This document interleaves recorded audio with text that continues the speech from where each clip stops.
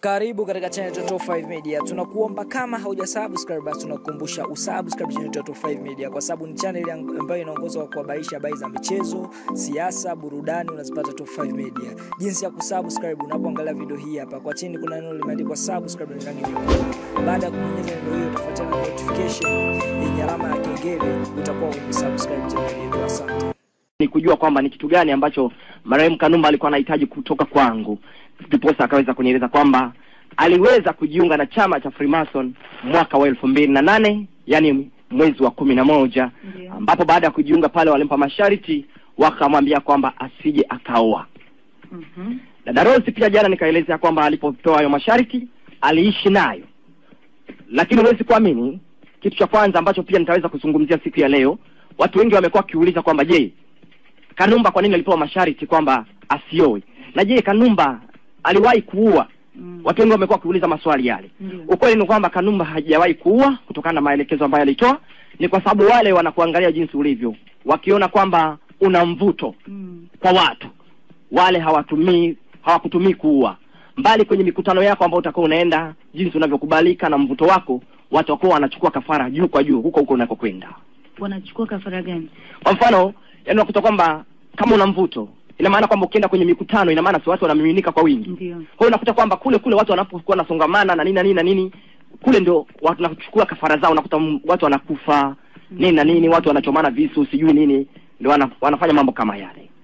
Kwa hiyo vile vile nikasema kwamba baada ya marehemu Kanumba kunaweza kunieleza kwamba alijiunga na chama cha FREEMASON, akaniambia kwamba aliishi na masharti yale mpaka alipotoa filamu ambayo inaitwa Devil's Kingdom, yani ufalme wa shetani. Watu wengi natumai kwamba wameweza kuiangalia hiyo filamu, na ni ukweli kabisa hiyo filamu imechezwa kabisa kama chama cha FREEMASON. Kama pengine watu wengi wanauliza kwamba FREEMASON wanaabudu namna gani, inakuwa namna gani, ukiangalia ile filamu utaweza kuelewa jinsi ambavyo pia wanatoa salamu zao katika hali ya kukunja vidole viwili. Marehemu Kanumba alikiri na kinywa chake ya kwamba baada ya kutoa ile filamu waliweza kumuita. Walipomuita wakamwambia kwamba kwa nini umefichua siri zetu? Basi yeye akakiri akasema kwamba hakujua kama alikuwa anafichua siri zao. Wakamwambia yeyote anayefichua siri zao lazima aonje mauti, yani lazima afe. Na Darozi huwezi kuamini, marehemu Kanumba aliniambia kwamba yeye alikiri na kuomba msamaha. Akaniambia walimwambia hata Michael Jackson yeye mwenyewe alipokataa kukiri na kinywa chake baada ya kutoa ile clip yake ya wakati anajibadilisha paka mbwa nini anafufua watu, walipomuita na kumwambia kwamba amefichua siri zao, yeye alionyesha jaziba na kuonyesha kwamba anaweza zaidi, ndio maana walimuua. Kwa hiyo akamwambia Kanumba kwamba hawawezi kumwacha tu bure, lazima aweze kulipa fidia. Kama nilivyosema siku ya jana, wakamwambia kwamba ni lazima amtoe mama yake kafara. Kwa hiyo mpaka hapa nafikiri ndio tulikuwa tumefikia. Tumefikia hapo jana. Ya kwamba wakamwambia amtoe mama yake kafara, lakini kweli ni kwamba Kanumba alikataa. Na ndio sababu ya kukutafuta wewe. Na ndio sababu ya kunitafuta mimi, kwa sababu masharti yalikuwa magumu sana. Kwa hiyo marehemu Kanumba aliponitafuta, aliponieleza yale, nikamwambia kwamba je, ulikuwa unahitaji kitu gani? Akaniambia ninahitaji unisaidie jinsi ulivyojitoa na FREEMASON na mimi niweze kutoka, kwa sababu masharti yamekuwa magumu. Huwezi kuamini, hizi habari za kuhusu kumtoa mama yake kafara, alipewa hayo masharti toka mwaka jana alipotoa ile filamu. Lakini akaniambia kwamba yeye alikuwa anahisi kwamba ni mchezo au ni kama utani. Lakini siku zinavyoendelea kusonga akashangaa. Na huwa labda onyo linatoka kwa nani? Onyo linatoka kwa mkuu.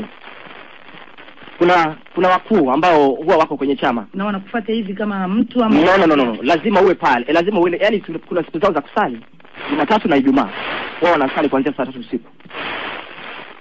Kwa hiyo sasa marehemu Kanumba akanieleza kwamba alipoitwa pale akaambiwa kwamba amepewa siku chache, yani siku 14 aweze kuwa amemtoa mama yake kafara. Lakini kabla ya hapo akanieleza kwamba hawajamuita, walimueleza kwamba ili aamini kwamba wanahitaji kafara ya mama yake. Ndio. Wakamwambia kwamba hiyo filamu aliyoitoa wataipatia kipaumbele ndani ya Afrika nzima. Akaniambia kwamba huwezi kuamini, filamu yangu hiyo ya Devil's Kingdom kweli ilipewa kipaumbele na ilichaguliwa filamu bora ndani ya Afrika, na huwezi kuamini, akaniambia kwamba saizi tunapoongea na wewe, wiki jana mimi nimetoka Ghana kwenye tamasha la filamu yangu. na filamu yangu ndio imeonyeshwa pale. Mazungumzo yake Kanumba alivyokuwa anakiri kwangu. Basi baada ya pale marehemu Kanumba aliweza kunieleza kwamba akatoka pale alipomaliza tamasha wakamwambia kwamba wamempa siku 14. Zile siku 14 ndipo akawa ameamua kunifuata ili niweze kumsaidia kwamba anawezaje kujitoa kwenye kile chama. Huwezi kuamini dada Rozi, Kanumba alipata wasiwasi baada ya kuambiwa kwamba zimebaki siku 14. Na hiyo siku ambayo anakwenda kuonana na wewe ilikuwa siku ya ngapi? Siwezi kujua ilikuwa ni siku ya ngapi kwa sababu nilionana naye siku ya Jumanne. Baada ya hapo tuliweza kukatisha mazungumzo kwa sababu kuna mtu alimuita. Akaniambia tukutane kesho Jumatano ambayo ilikuwa ni tarehe 5. Marehemu Kanumba hakuweza kufika. Lakini siku ya Alhamisi ambayo ilikuwa ni tarehe 6, marehemu Kanumba aliweza kuwasili na akanipigia simu, akaniambia kwamba ashafika sehemu yetu ya makutano. Kwa hiyo niliweza kuelekea pale na nikaendelea na mazungumzo pamoja naye, ambapo marehemu Kanumba aliweza kunieleza kwamba anahitaji niweze kumsaidia kujitoa. Ndipo nikamwambia kwamba inawezekana kutoka. Nikamuuliza upo tayari? Akaniambia nipo tayari. Nikamwambia kujitoa kwenye kile chama masharti ni 3 tu. Akaniuliza masharti gani? Nikamwambia masharti ni yafuatayo. Sharti la kwanza, lazima akubali kumpa Yesu maisha yake kikamilifu, yani aokoke kisawasawa, sio ile mguu ndani mguu nje. Hilo la kwanza. La pili nikamwambia marehemu Kanumba, basi baada ya marehemu Kanumba kuweza kuniambia kwamba walimpa masharti, wakamwambia kwamba lazima mtoe mama yake kafara. Huwezi kuamini nilichokizungumza, nikasema kwamba nikampa masharti, lakini huwezi kuamini sharti la mwisho aliniambia yupo tayari kuokoka kikamilifu, yupo tayari kuoa, lakini akaniambia kwamba hili la mwisho dada Rozi kaniambia limemshinda. Hilo la mwisho ambalo ni kurudisha mali, endapo kama na mali zozote za Freemason awe tayari kuzirudisha. Marehemu Kanumba aliniambia, kaka George, hakika nahitaji sana kutoka kwenye hichi chama, lakini katika hali ya kurudisha mali nashindwa. Nilishangaa nikamuuliza, kwa nini uwe na mali ambazo hazina starehe, ambazo zinakumaliza? Afadhali uwe hauna chochote. Lakini akaniambia nisikilize, mimi nataka nikwambie kitu kimoja. Nipo tayari kufa, lakini mama yangu nampenda sana, sitamtoa kafara, lakini na mali pia sitarudisha. Nikamwambia sasa itakuwaje? Marehemu akaniambia nisikilize George, wewe unawafahamu Freemason fika ya kwamba Freemason wanaua, na wewe umekuwa kwenye kitengo maalum cha mauaji, na wewe ulikuwa unasimamia kitengo cha kuadhibu wale wanakataa kutimiza masharti. Akaniambia George, naamini Freemason wataniua. Nikamwambia usiwe na imani ile, naomba tu ukubali ninachokuambia. Akaniambia nisikilize, wewe unafahamu vyema kwamba Freemason hauruhusiwi kufichua siri zao. Mimi nishafichua kwa kukuambia wewe, kuniambia mimi. Na unajua kwamba mimi kiukweli hii siri sijawahi kumwambia mtu yeyote, kwa sababu ni kweli Freemason popote pale ulipo wanakuona. Ukifichua siri zao wanajua, kwa sababu ni shetani. Kwa hiyo akaniambia kwamba ninajua wataniua na wamenipa siku 14. Na mimi sipo tayari kumtoa mama yangu kafara, ninampenda sana. Hakika wacha niseme kwamba ninamshukuru Mungu kwamba kweli Kanumba alionyesha msimamo wa kumpenda mama yake. Alionyesha msimamo kweli, sio uongo. Akaniambia sasa sikiliza George, nipo tayari kufa. Lakini akaniambia nisikilize, kwa sababu nimefichua siri na sio na haturuhusiwi kufichua hii siri. Akaniambia endapo mauti yatanikuta hata leo, sikiliza maneno yake. Endapo mauti yatanikuta hata leo George, naomba usikose kufichua siri za kifo changu, ili Freemason wasiendelee kuwachukua familia yangu. Hii ni habari ya kweli msikilizaji, si kwamba ni story. Na mchungaji tunaye hapa live. Kwa wakasema, akaniambia na kuomba endapo hata mauti yatanikuta leo, na kuomba tafadhali usikose kufichua siri za kifo changu, usikose kufichua historia ya maisha yangu, kwa sababu Freemason usipofichua wataendelea kuwachukua familia yangu. Dada Rozi, unajua watu wengi ama watu wengine wanaweza kufikiria kwamba kana kwamba tunataka kuzalisha Kanumba, lakini kweli ni kwamba haya mazungumzo ninayazungumuza kwa ajili ya faida ya familia ya Kanumba. Mimi nimekuwa mwanachama wa Freemason na ninawajua vyema, ndio maana marehemu akaniomba kwamba endapo kama mauti atamkuta hata leo nisikose kufichua siri za kifo chake. Kwa sababu kweli ni kwamba hawa Freemason ukiendelea kuwafichua siri zao huwa wanakosa nguvu, dada Rose. Wakikosa nguvu unakuta kwamba hawawezi. Kilichotokea, marehemu Kanumba aliniambia nakuomba, tena nakuomba, yani alisisitiza, endapo kama mauti atanikuta hata leo. Unajua kwa nini alizungumza hivi? Alizungumza kwa sababu alishajua, kwa sababu kwamba maadamu ashafichua siri, ina maana kwamba hajajiwekea ulinzi. Kwa hiyo yuko wazi. Ina maana muda wowote hawa wanaweza kumuingilia. Ndio maana akawa ameweka wazi. Kwa hiyo nilichomwambia, nikamwambia kwamba nina imani kwamba ukiamua na ukikubali nilichokwambia, hakuna kitu kitakachoharibika. Akaniambia mimi siwezi kurudisha mali, nipo tayari kufa hata leo hii, na nitafanya juhudi zote. Sikia alivyoniambia, nitafanya juhudi zote za kuweza kujipigania kwa mbinu zozote zile.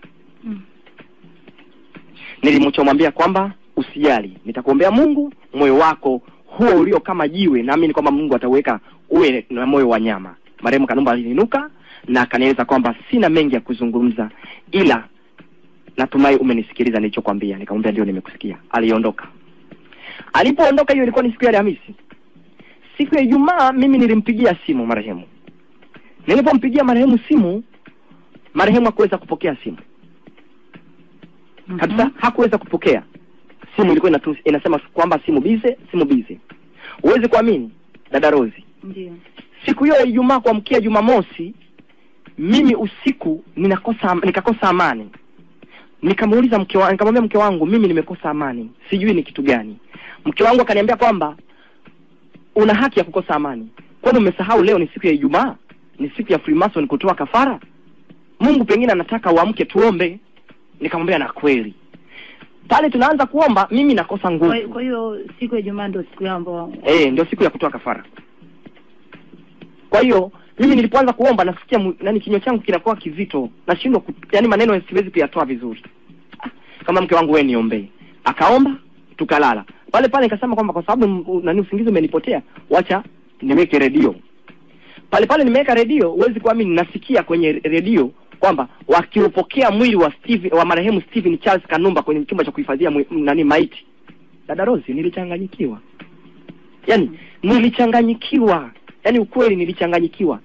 Huwa nikizungumza, nikikumbuka yale maneno, hayo maneno huwa nasikia moyo wangu unaniuma sana. Kwa sababu kweli Kanumba kakubali mwenyewe kuondoka. Kakubali mwenyewe, kwa sababu kweli mbinu ya kujitoa kwenye chama ilikuwepo, dada Rose. Lakini ndio hivyo, akawa ameondoka. Mimi niliogopa. Nilijiuliza nitaanza wapi kusimulia. Watu watanielewa? Huwezi kuamini kilichotokea, dada Rose. Siku hiyo ya Ijumaa, siku hiyo ya Jumamosi ambayo alifariki asubuhi hiyo Jumamosi, usiku mimi nimelala. Nimekausha moyo kwamba sitasema. Huwezi kuamini, nimepata ndoto kwamba nimekutana na marehemu Kanumba. Katika kukutana na marehemu Kanumba, huwezi kuamini kilichotokea. Akaniambia naomba kukaa chini. Mimi nikakaa. Sasa sikiliza habari jinsi ilivyo, dada Rose.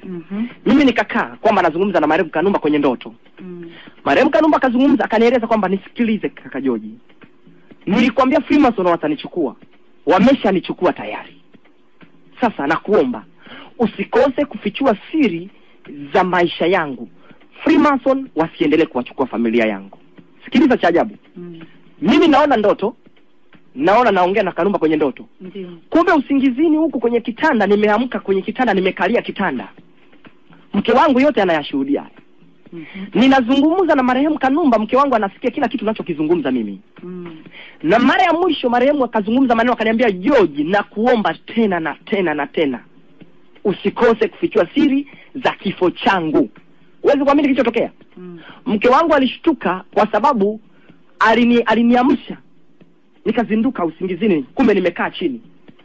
Kilichosababisha niamshe, akashtuka. Kwa hiyo na mke wako alisikia sauti kabisa alisikia. Ya kwangu alikuwa naisikia toka awali. Ukiongea labda kumwambia kwa nini lakini Kanumba alikuwa haisikia. Lakini ile ya mwisho kwamba nakuomba usikose kufichua siri za kifo changu. Freemason wasichukue wazazi wangu. Alisikia ile sauti. Niposa pale akaniamsha. Nikashtuka. Akaniambia nisikilize, nimesikia kila kitu. Sasa mimi nashtuka, umesikia kitu gani? Mbona mimi nilikuwa kwenye ndoto? Yaani aliponipa historia, mimi dada Rose nilishangaa. Niliposhangaa nikashtuka. Nifanye. Mke wangu akaniambia nisikilize. Nimesikia kila kitu na ninaelewa kila kitu. Kwa sababu wakati naenda kulala marehemu Kanumba, mke wangu nilikuwa namuaga. Naenda sasa kulala Kanumba, nimeongea 1 2 3 mpaka tunaongea kwenye simu, mke wangu anajua kila kitu. Pale pale mke wangu akaniambia nisikilize, endapo kama hautaenda kufichua hii siri, nataka kukuhakikishia nipo tayari. Sipo tayari kukupoteza kwa sababu hii ni njia sasa ya kukupoteza. Kwa sababu kama Freemason wamemchukua Kanumba, ina maana kwamba kama nimekwambia fichua, mume wangu nakuomba fichua. Ukweli ni kwamba niliweza kumsikiliza mke wangu na nikaamua kwenda kufichua hii siri. Mungu aliweza kunisaidia. Sikutaka hii habari niweze kuitoa moja kwa moja, mbali niliamua kuipitia kwenye uongozi. Niliweza kuonana na rais wa sanaa Mwakifamba, nikamweleza hizi habari, naye Mwakifamba akanichukua kwa heshima pia, namshukuru Mungu ambariki, akanipeleka kwa mwenyekiti wa mazishi ya Kanumba. Pia nasema Mungu ambariki kwa kuwa alinipokea pia kwa heshima. Akaweza pia kunipeleka kwa mama yake Kanumba, ambapo mama yake Kanumba niliweza kukutana na Seti ambaye ndio mdogo wake Kanumba. Alinitia mama yake na nikakaa naye chini na nikaweza kuzungumza naye na nikaweza kumueleza habari kamili. Namshukuru Mungu kwamba alinielewa, ila mama alichosema ni kwamba yeye hakuwahi kujua kama mwanae ni mwanachama wa Freemason, lakini alichosema ni kwamba hana mbinu yoyote kwa sababu ishatokea, ashafariki. Ya Mungu wacha yabaki kuwa ya Mungu. Basi niweza kumshukuru na nikaondoka. Basi baada ya hapo ndiposa nikaamua kuweza kuingia kwa wanahabari. Ndio maana nikaweza kuandika gazeti la kwanza, nikaweza kuandikwa, waliandika kwamba wakasema kwamba mwanachama wa Freemason akiri Kanumba kuwa Freemason. Watu wengi walisoma hilo gazeti. Lakini sasa hivi sio mwanachama, na kwamba sio mwanachama. Kwa hiyo pale niliweza kuandika hilo gazeti, nikiweza kuzungumzia Kanumba, na baada ya hapo gazeti la pili la Q bado wakatoa. Wakati tulipomaliza msiba, tukamaliza kila kitu, 40 ya Kanumba ilipangwa. Ilipokuwa imepangwa, nikawaomba familia. Kwa sababu kipindi kile nazungumza na kaka Kanumba, aliweza kunipa namba. Wakati anaondoka akanipa namba ya dada mmoja anaitwa dada Maya. Akaniambia hii ni namba ya dada ambaye ni wakaribu sana na mimi. Kwa lolote naomba uweze kumpigia. Anaitwa dada Maya Samburisho. Yule dada kiukweli wakati 40 ilipokaribia niliweza kumpigia simu na nikaweza kuongea naye, nikamuomba aweze kuongea na familia ya Kanumba kwa sababu 40 Freemason, mwanachama Freemason hatakiwi kufanywa 40. Nikamwambia kwamba na waombeni. Kwa nini akifanywa 40 kuna nini kinatokea? Matatizo yanayotokea kwenye 40 ni kwamba unakuta kwamba siku hiyo ya 40 ndio Freemason huwa nao wana 40 yao. Kwa hiyo siku ile ndio nao huwa wanamuibua mwanachama wao katika hali ambao sio ya kibinadamu. Wanamuibua kumpeleka kwenye chama kwa ajili ya kumpa adhabu.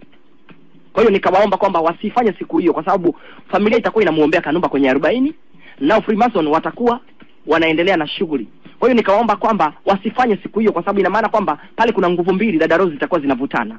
Na siku zote wanasema kwamba fahari wawili wakingangana wakipigana nyasi huumia. Kwa hiyo kutakuwa na matatizo yanaweza kujitokeza pale.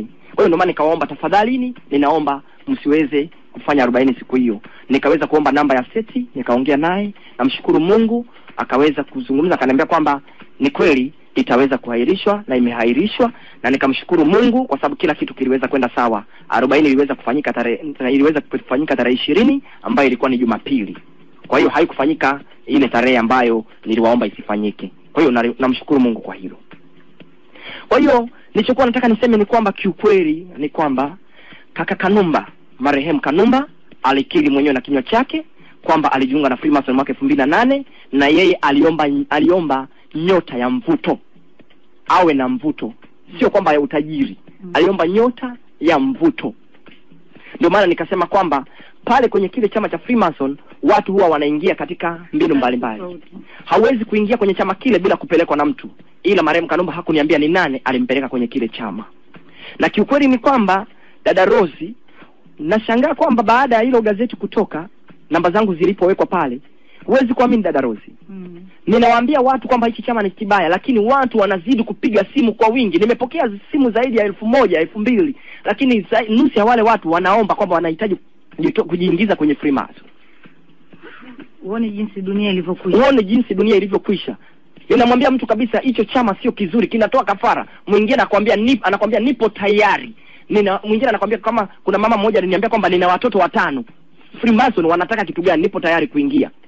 Nilichoka. Nikasema jamani, mali zinatupeleka wapi? Kwa nini watu wasione matatizo ambayo yamempata ndugu yetu Kanumba, wakaamua kweli wasimamishe msimamo ulio thabiti? Waache kuwa na mawazo kwamba eti Freemason ukienda pale unapewa utajiri. Nataka niwaeleze Watanzania wanaonisikiliza siku ya leo.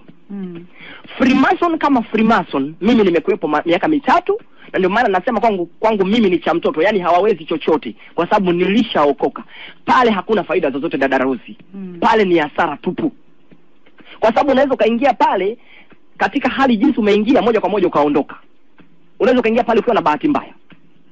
Yani ukimaanisha nini? Inamaanisha kwamba unaweza kaingia pale wakawa wanahitaji damu kama ya kwako. Ina maana kwamba ukakuta kwamba wanakuchukua moja kwa moja. Wale ndivyo walivyo. Wana masharti magumu sana. Kwa hiyo ninawaomba Watanzania wanaonisikiliza waweze kuelewa kwamba mimi sio mwanachama wa Freemason. Mimi ni mtumishi wa Mungu kwa sasa. Kwa hiyo unaponipigia simu na kuniambia kwamba unahitaji kujiunga kwenye chama hichi, naomba uwe unajua kwamba unanikosea. Mali siwezi kujua ni mali zipi, kwa sababu marehemu Kanumba hakuweza kuniambia ni mali zipi. Unaona, inaweza kuwa pengine unajua unapoingia kwenye chama cha Freemason, mali unazopewa, kuna pete unapewa, kuna mavazi unapewa, na yale mavazi na zile pete ndio zinakusababisha wewe mwenyewe kuanza kupata mali. Kwa hiyo naweza kusema kwamba siwezi kusema kwamba ni mali, kwa mfano magari, sijui majumba na nini, siwezi kudhibitisha nikasema ni vitu kama vile. Hapana. Kwa upande wangu mimi naweza kusema kwamba mali za Freemason ni kama zile pete, yani zile bidhaa ambazo unazopewa kwa ajili ya kuweza kukusaidia wewe kama ni mvuto au ni kitu kingine. Siwezi kusema kwamba ni mali, kwa mfano siwezi kusema ni magari au majumba. Hapana. Okay. Yeah. Huyu anasema salama Milando, huyu Mama Dina Mrs. Msuya wa Kongo anasema, nauliza hivi, kwa mfano kama Kanumba sikafa kwa ajili ya Freemason, kashindwa mashati yao, na unasema kwamba anakuwa hajakufa bali wanakuwa wamemchukua kimeujiza. Sasa je, wanamhifadhi wapi na wanampa chakula gani au hapati chakula, na anaongea au aongee, na kule kaburini wamezika nini? Je, ndugu wa Kanumba wakisema wakamfuatilia na kumfukua wanaweza kumpata tena? Asante sana. Kiukweli ni kwamba nataka watu watambue kwamba Freemason ni mtandao uliotabiriwa na Biblia, kwamba utapewa miaka 1000 kuweza kumiliki dunia. Na Freemason sio kama vile msukule, unakuta kwamba ni kama msukule wa kikawaida. Hapana.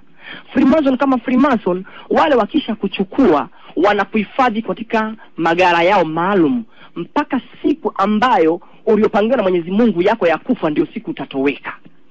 Kwa hiyo ningetaka nikueleze kwamba wewe unayenisikiliza, Kanumba kurudi hawezi kurudi, kwa sababu mtandao unaomshikilia ni mtandao mkubwa. Hatusemi kwamba ni mtandao unamshinda Mungu. Hapana, hawezi kumshinda Mungu, lakini ulishapewa nafasi kwamba utamiliki miaka 1000. Kwa hiyo kuhusu familia ya Kanumba sio kumfuatilia kurudi, haiwezi kurudi. Na kwa upande watu jinsi mtu anauliza kwamba kule kaburini ni nani ambaye kazikwa, Freemason kama Freemason, mimi wakati nilipokuwa mwanachama pale, nataka niseme kwamba wale huwa wanaweka kitu kama kiini macho. Na ningetaka watu waweze kuelewa kwamba mwili wa mwanachama wa Freemason hauruhusiwi kuagwa na watu wengi. Na ndio maana watu wengi hawakuweza kuelewa, wakawa wanajiuliza maswali. Eti kwa nini mwili wa Kanumba haukuweza kuagwa? Watu walijiandaa kuaga mwili wa Kanumba, kwa nini haukuagwa? Nataka niwape dhibitisho kwamba mwili wa mwanachama wa Freemason hauagwi na watu wengi. Ndio maana watu walipojiandaa kuja kuaga, kukatokea lolote lile lililotokea pale, mwili ukapelekwa moja kwa moja kaburini. Wanaoaga mwili ni watu wachache tu. Kwa nini? Wanajua Freemason wanajua kwamba watu wana macho tofauti. Kuna mtu ambaye ameokoka kamilifu, na kuna watu wengine ambao katika hali ya kiuchawi. Kwa hiyo wanajua kwamba mkienda katika pale kuaga, wengine wataangalia katika jeneza, wanaweza kuta jeneza liko wazi, mwingine anaweza kuta kwamba jeneza lina joka, mwingine anaweza kuona jeneza lina gogo, mambo kama yale. Ndio maana hawaruhusu. Kwa hiyo hata hii mitikisiko iliyotokea katika wakati wa maziko ya Kanumba, wanasababisha wao. Na hili ninazungumza nikijiamini, kwa sababu mimi nimekuwa mwanachama wa Freemason. Ninaelewa Karibu katika channel ya Top 5 Media. Tunakuomba kama haujasubscribe basi tunakukumbusha usubscribe channel ya Top 5 Media kwa sababu ni channel ambayo inaongozwa kwa kuhabarisha habari za michezo, siasa, burudani unazipata Top 5 Media. Jinsi ya kusubscribe unapoangalia video hii hapa. Kwa chini kuna neno limeandikwa subscribe na rangi nyekundu. Baada ya kubonyeza neno hilo utafuata notification yenye alama ya kengele utakuwa umesubscribe channel yetu. Asante.